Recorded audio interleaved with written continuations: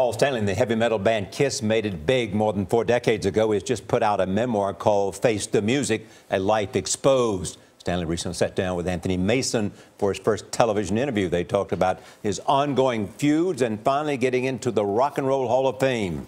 Anthony, good morning. Good morning, Charlie. After 15 years of eligibility, Kiss finally was invited to join rock's Mount Rushmore. But for the band's 62-year-old frontman, who I sat down with in his art studio, it still feels like a slap in the face. You're being inducted into the Rock and Roll Hall of Fame. Or indicted. Indicted? The Rock and Roll Hall of Fame is fluff. It's a farce. It's like an Addams Family bar mitzvah. I mean, I'm going to go, but let's not kid ourselves, you know. That's not the Rock and Roll Hall of Fame. The Rock and Roll Hall of Fame is walking the streets. You don't see it as an honor? I see it as dubious. We are the bitter pill that they ultimately had to swallow because they don't like us. And the only reason they're inducting us is because they begin to look foolish at some point for not having us in. Despite 6 platinum albums in the 70s and 100 million records sold, Kiss has often been dismissed by critics who couldn't get past the band's cartoonish makeup and theatrical pyrotechnics. And if it's bad reviews that got me here, you're in the house that bad reviews built. That house, a Beverly Hills mansion, sits in the hills above Los Angeles. It's certainly not the environment I grew up in. I was in the family room one day with my youngest, and I said, I grew up in an apartment this size. And he goes, why? The son of Jewish emigres, he was born Stanley Eisen in New York City with a deformed ear that made him deaf on the right side. What was it like living with that? Living with secrets, personal secrets, is incredibly painful. This lonely little kid who couldn't get a date, didn't know how to interact with people, couldn't hear, had learning issues in school, suddenly became, sought after by women, envied by guys, sold millions of albums. You were very driven from the beginning to succeed in this band. I think I was very driven, period. It was to compensate, to make myself feel more worthy by achieving things.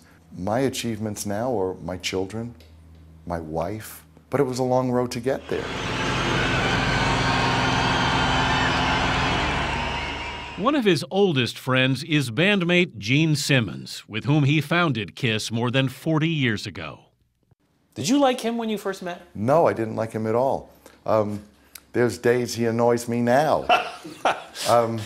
The squeaky wheel gets the oil, so he's this guy who everybody sees as like the brains behind Kiss, which is really what he is the mouth behind Kiss. I always tell people he lives 2 minutes away and I can see his ego from here. But he says they're now closer than ever. Stanley, however, rarely speaks with the band's other 2 original members, guitarist Ace Frehley and drummer Peter Criss, who left in the 80s. Gene Simmons said they're not fit to wear the makeup anymore. Well, it's a great soundbite. Do you agree with it? I agree that they don't belong in the band, and they don't belong in a position to represent the band. We were asked by the Hall of Fame to have the original members put on the makeup and play with us. We're not other bands. You can't just have guys get up there. We're not in blue jeans. We have a uniform that represents who we are. If the original lineup goes up for the sake of nostalgia, for the Rock and Roll Hall of Fame, who I scratch my head about in the first place, I run the risk of negatively impacting what I've spent 40 years doing. For old time's sake, one more time, you wouldn't want to do that? How many times have you been married? Twice. How about for old time's sake, you go back and spend the night with your ex-wife? That's the way you look at it. That's the way you look at it. You wouldn't make good music. Wow, Anthony. Wasn't quite sure where he was going to go with that. Don't you rank this as one of the great interviews you've done? It was a lot of fun. It was a lot of fun. The Rock and Roll Hall of Fame wants the original members to perform. They wanted the new members to perform. The solution is nobody's going to perform. I know when I first saw it, I thought, ooh, not so nice. But now I get the point he's making. Paul Stanley. I like they it. want respect. That's what they want. I get it. Really interesting. Yeah. He's had a fascinating life, and the book is a really good read. Very acute observations. Yep. Thank you, Anthony.